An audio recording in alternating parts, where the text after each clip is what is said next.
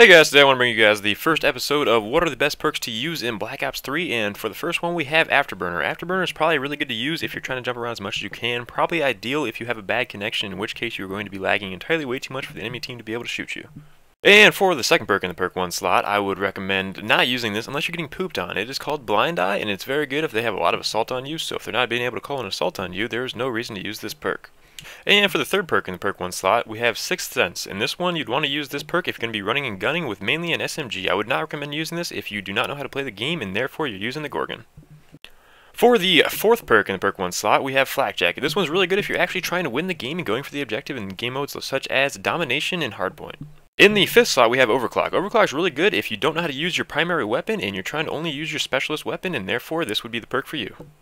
And in the sixth slot, we have Ghost. Ghost is not the worst perk in the game. It's actually very good if they have a lot of UAVs, or you're one of those people that actually like to try to control score streaks.